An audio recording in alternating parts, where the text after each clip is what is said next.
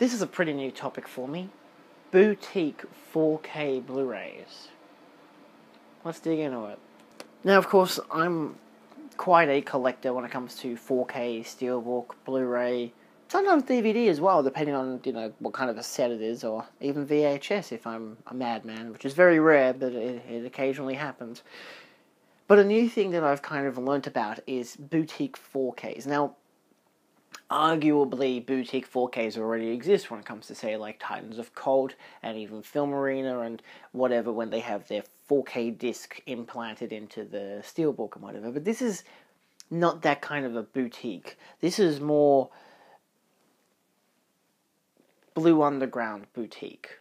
Now, Blue Underground, for those who may not know, is an American brand. At least I'm pretty goddamn sure it is, because it came from the US. And I ordered it from Zavvi, and it came from the bloody US. They obviously give you a film, remaster it on 4K, usually to a exceptionally amazing degree, from what I've heard. I've only seen Dead and Buried, because it's the only one I have. But they have done stuff like Maniac, and a bunch of other films that Zombie as well, which is most notable. I have I don't have their version of it. I have the Arrow Video version, unfortunately. But there is quite a degree of these, and that's why they are in a protector. You'd think, why the hell would you put a 4K in a protector? That seems really dumb. Now, to be fair, I got this yesterday. It came in the mail in a really big box when it came with, and it was face down. So the lenticular, because there's a lenticular, I'll show you in a minute, was on the very base of it, and then there was all these, airbags on top. Not exactly the best way to pack it if I were to be critical of it, because you're not even protecting the product by that stage. You just, it's like a 2 millimeters of cardboard away from death. Nevertheless, came in a really good nick, so I'm okay with it. It's okay. And I'd never seen Dead and Buried before, of course. It's one of those films, it's notorious as a cult classic that you've heard of, you've never seen, usually, for that being the case, and you've always been interested in it. So, what the hell is it? I've put in a big-ass protector, courtesy of Steelbook Central. Unfortunately, oh, I just hit the mic. Fortunately, these protectors are can be very janky sometimes. It's just the bigger ones. The bigger they get, the harder they are to fold up in a way. It's annoying. And this is Dead and Buried. So, of course, firstly, this is the version, the cover A variant. There are 3 different cover variants, all 110 Australian dollars each, which is a lot. I've never spent that much money on one singular 4K in a regular case before. So, that's something quite exceptional. And of course, I was very adamant, that's a lot of money. I'll put in my pre-order, see what happens. I was thinking I was eventually going to cancel it until it shipped a month early, which is fine by me, because why not? So, you get a slipcover, which does have a lenticular, so it looks like that, where there's no face, and then there's a face popping, and then there's a face there's a face small, and then a face big. So this is the main theatrical poster. It's a really nice cover. I've got some extra footage of it. Unfortunately for me, there's a small little nicks on it, which you can kind of see, just little scratches on the middle, unfortunately. I'd say that's because of how it was placed when it was face down. But of course, it comes with the slipcover variant, which I believe the slipcover is what's the rarity, hence why I put in the protector. This is one of 3,000 units. And to be fair, it's a really solid slipcover. I'm not huge on slipcovers. I mean, I don't mind them, of course. It's always fun to have an extra bonus thing when it comes to the slip artwork and whatever, especially if the artwork is something more different. In my case, it isn't. I think that's why other people got the different slipcovers, because there was one from the opening scene where there's a guy trapped in the net and he's on fire, and I'm like, but I didn't also know that it was lenticular because they didn't show that on the Zavvi website. I only knew that they were lenticular before it came in because I watched Films at Home. He got that version that I just mentioned, and it had a lenticular that was, I'm pretty sure it went this way, to left to right rather than up and down. So this is one of my first ever up and down lenticulars. I really dig it. So given how I really like the theatrical poster, I really like the look of this. of course, nothing escapes damage when it comes to lenticulars, which is the unfortunate nature of it. But it looks really nice. And of course, it has a hell of a lot of special features. So on the back, it does come with a 4K, a Blu-ray, and a CD, so a compact disc, with the soundtrack. This in particular is a 1981 film. It's a 94 minutes.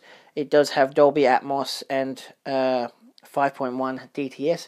I went with the Dolby Atmos last night. It was a bit quiet watching the 5.1, and I'm like, sometimes, despite the fact that I've only got a 5.1 system and I don't have a Dolby Atmos system, like my system does use Dolby Atmos, but I don't have the speakers in the ceiling. But sometimes it just gives you a little extra, like, sure, you're not going to miss much from the stuff that's above, because it's really just stuff that goes, vroom, from the back to the front, that kind of deal, or gives you some extra atmosphere and whatever. Like, I can imagine something like Blade Runner 2049 would have an exceptional Dolby Atmos track, where you'd hear everything. That I can understand would work, especially for that. A film like this does have a nice, background, so in terms of its Atmos track, it does have some good front and some good back. It has some great sound effects on the back, especially when there are people creeping around.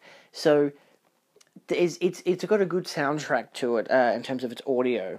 It is a widescreen presentation, full screen, all that jazz.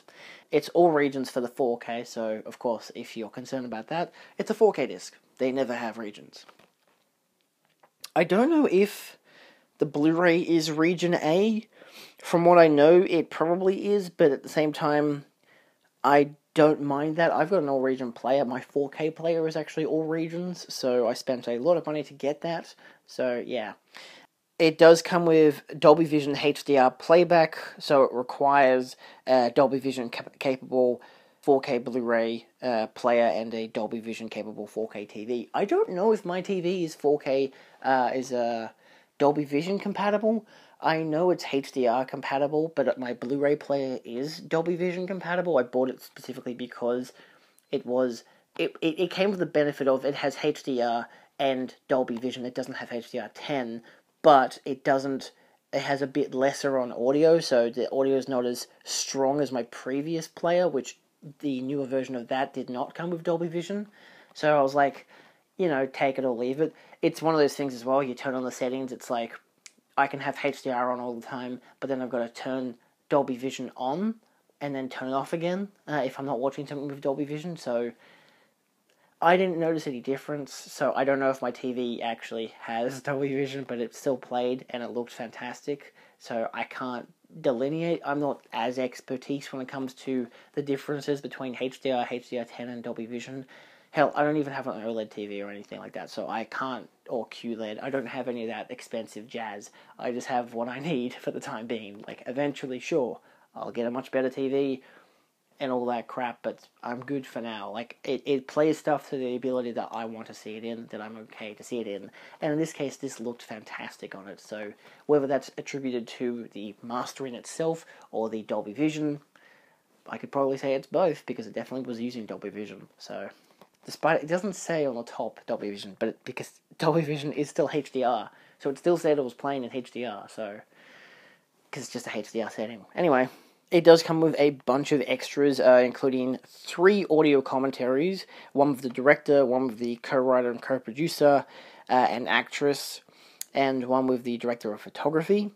I did not listen to any of those. I only just watched the film for the first time last night, so I'm kind of new to it, but in the time I had to watch it last night, I also checked out some bonus features. So there's also a new commentary track with film historians, a behind the scenes of Dead and Buried, which does tell you how long each one of these go for, which is quite nice. Dead and Buried locations now and then, murder, mystery, and music interviews of director Gary Sherman and composer Joe Renzetti. Sorry, I don't even know how I said that wrong. The pages of Potter's Bluff interview with novelization author. Stan Winston's Dead and Buried effects. So I've watched apparently all the ones that aren't new. Wonderful. So I can't give you a good detailed look at this is how good the special features are. From the ones I did see, which included the Stan Winston's Dead and Buried FX, I liked that one a lot. To the point of I didn't even know so many of the characters in the film were puppets and animatronics, which was really cool to find out. I did watch as well the Robert Englund and early work in horror. I was going to watch Down Bound and Crafting Fear, but I had a uni thing to do, so I was like, I need to do other things right now. I'll get back to it later. And to be fair, I don't always watch the special features on my Blu-rays, so I just figured sometimes when you're in the mood, you just kind of continue the track. It also comes with theatrical trailers, posters and still galleries, and Steven posters, location stills, plus a Dead and Buried original soundtrack, and collectible booklet with new essay. So, yeah, overall, it's quite a good mix. What do we get on the inside? I should at least show that off. So, of course, you get the same reversible cover. I don't think there's anything different about it. I don't know why there's a reversible. I don't mind. I like reversible art, but there's no real difference in it. You get the 4K disc, which does come with the regular artwork on it. It does come with a secondary disc, which is the Blu-ray one there. So, not a bad bundle so far. And it comes with, of course, the soundtrack. I'll eventually load it onto my computer. I have no interest to. Okay, it does actually have a separate picture on the back. That's okay. So the back, the reversible sleeve comes without a comes with a different image, and it comes without the barcode. I guess that's notable, as you can see there. See, there's a different image and no barcode. That's interesting, at least. So, I like when they at least add something different. And, of course, then you have your booklet. It's a thin booklet. It's not too big. It does come with chapter selections on the back. It's overly spoilery, so I won't really show off what you can. I'll show off what you can get in it, but if you're trying to avoid spoilers, you can just skim through to the next part. So you got your cast and crew, and you've got your essay, which I haven't read either, but goes more into old films and classic horror, John Carpenter and stuff like that. Kind of what was big at the time and how this varied from them. You know, the use of practical effects for gore effects and all that jazz. And I'm just getting most of that by looking at the posters or like and the images that they use. So it definitely has a lot of detail about what it is. Also the soundtrack listing as well at the very back. So yeah. Overall though, it's a really nice set. I can understand why it costs so goddamn much. Personally, for me, it is annoying that it costs so much. I think it's probably more expensive for me because I'm in Australia. But that's just 110 flat from Zavvi, which is a lot. And again, Australian dollars. So, of course, it'll vary between countries and whatever. And, of course, if you're in the US, you can get this shit a lot earlier and from probably direct from Blue Underground. I can't get them direct. I don't know if I can get them direct from Blue Underground. I haven't really tried. Nevertheless, I'm very happy with this purchase. It's a new avenue for me to get into boutique 4Ks that are strictly. Oh, it's just it's like a Criterion Collection variant, but like because it comes with the soundtrack and stuff. It's like. It's got something else to it. Like, you don't need the soundtrack for this film, but it's a pretty good score, actually. I really, like, it's the one that you'd listen to it on the opening menu, and I really dug it, you know? But yeah, as an overall, I really like it. I'm interested to see if I can get my hands on any other Blue Underground. They've got a few more on Zavvi, but again, quite expensive. The most notable one I feel like I would love to get would be the Zombie in 4K, but I'm pretty sure that's not just sold out, but exceptionally rare. Again, 3,000 units came out like a year ago, so I remember hearing about it over a year ago, so Blue Underground has been around for at least a year or two, at least from my knowledge, and I've always been hearing word about them, so they're definitely getting out there and into that market, and if their stuff is selling out, then that's good enough. It's like stuff with, again, these film premiums, like Film Arena and whatnot, like, if everyone buys them from the website and they sell out, then that's enough of a guarantee to keep going. Or at least if the majority sells out, then that's enough of a guarantee to keep going. There's, of course, the resale market, which makes it a lot more expensive, but a lot of these things are usually quite expensive to begin with. Like, I think this Dead and Buried cost me more than my Mantalab order for just one of the individual single Mantalab releases for Interstellar that I ordered a month ago. So I did order 2 of them in one go. So of course it was double the price. But in terms of that, it's like, to compare the pair, it's interesting. And I'm not wholeheartedly big on that, but at the same time I'm like, well, to be fair, the only thing that makes a Mantalab and a Film Arena and all that expensive is the packaging. Because that's what you're getting. You're buying the packaging. You're not getting extra bonus stuff. You're getting maybe a 4K disc, but you can get all that stuff normally, and that stuff is a normal stuff to acquire. So, given that Blue Underground is like going that extra step of like, look, we're not giving you a premium case. It's still like the kind of Criterion acrylic case. I don't know what the fuck those are called. Do I even have one to compare? Say this. It's that kind of a thin case. You know, like, they give you that kind of a case, which I like, actually. Gives you more room for artwork and stuff, which I really dig. But you get that, plus you get, you know, lenticular slipcover, which is quite cool, and there's 3 different variations per film, from what I've seen. Well, that might just be Dead and Buried, still.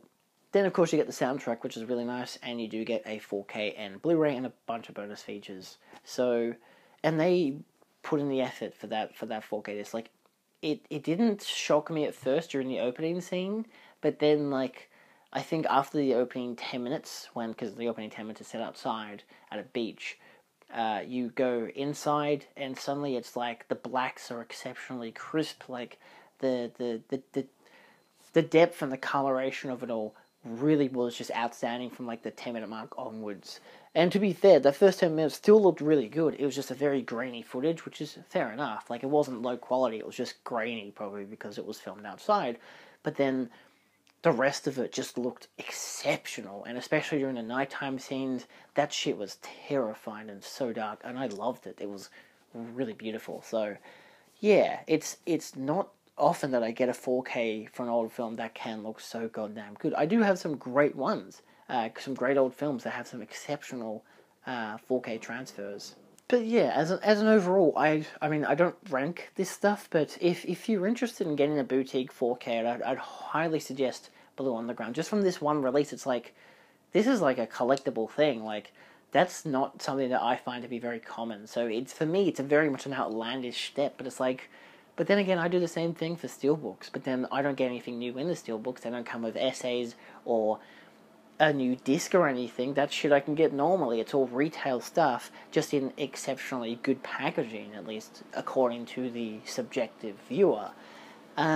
So yeah, and given I really love the poster, like, I don't care that I have the poster, the slipcover inside comes with, like, the slipcover has the poster, lenticular. That's really cool. But then the inside is the poster, and then the disc has the poster, and then the booklet. I understand that could be enough of an indication of, hey, maybe I should have bought the other version instead. Me personally not knowing that it was a lenticular.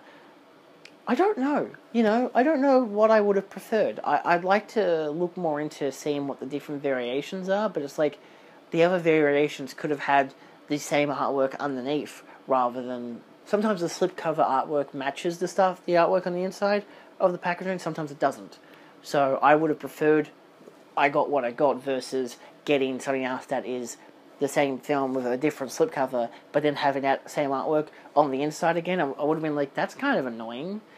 But like, given that there are 3 different variants, I'd expect that, but then they all seem like, I feel like they would all have that reversible sleeve on the inside that would have the theatrical poster, so I'm contemplative as to why my one has 2 different versions of the same theatrical, like, it's the same theatrical poster on the front of the slip, of the sleeve, but then the back cover is different for both, so I'm like, maybe they could have gone with an opportunity of like, hey, maybe we could have randomized it so the back half can be a different image, or whatever, so I don't know, but most of those, again, the second and third variants are from particular scenes. Like, one's the guy burning, and one's the guy being, like, stabbed in the eye with a needle, which to be fair, would probably be a great lenticular cover. So, yeah, I'm not big on them just grabbing an image from a film and using that as, like, the big poster thing or the cover art. Like, I'm not a big fan of that. I don't mind it. Don't like if it's a boutique thing, then sure, it's pretty cool. Like, it can be really nice, but personally, I'd like to have the theatrical poster or at least a good artwork for the front cover. So having the slip variant, having that difference, I can see that as making sense. So yeah, like for example, this is probably a good comparison piece. In Australia, we have a thing called Beyond Genres from Umbrella. They have an artwork on this slipcover which is unique to itself, and of course even the side and everything, volume 10. On the back, it's just regular kind of stuff, but then on the inside, you get this, clear acrylic case. You get this artwork that's like different on both sides. This is like a theatrical poster, I think. This is like a recreated poster. You can even see it as, like, it says Simon 21, so it's commissioned artwork. Open up, you get the same artwork on the disc, but then on the inside you get like a big landscape spread. So something like that I could see as maybe something that should be similar to Blue Underground, but I kind of like how Blue Underground doesn't do that, and how I can understand this slip being unique to itself, and then the artwork on the inside being just standard or like a redesigned artwork, theatrical poster, whatever. But, yeah, that's just kind of my take on that. So, obviously, I've kind of borrowed more into slipcover variants, which I should have as a video on its own. But, yeah, that's just what I think. But I really like this. I like this version. I really like the film as well, so I'm hoping to watch it again in a couple years. Because, obviously, I'd like to kind of have it going fresh again. Because I don't like rewatching a film like this too often in 1 year. I feel like it would ruin the mood of it. It's like, okay, yeah, it's this part where this thing happens. Like, maybe it's just because the film I didn't completely fall in love with it or whatever, but yeah. Anyway, thank you so much for watching. If you have any Blue Underground, which one would you suggest? Please, I would like some suggestions for if I ever buy any more. But yeah, outside of that, thank you all so much for watching. Of course, you can find them online. Good stuff, worth checking out. And I'll see you next time with other videos about stuff where things happen. Goodbye.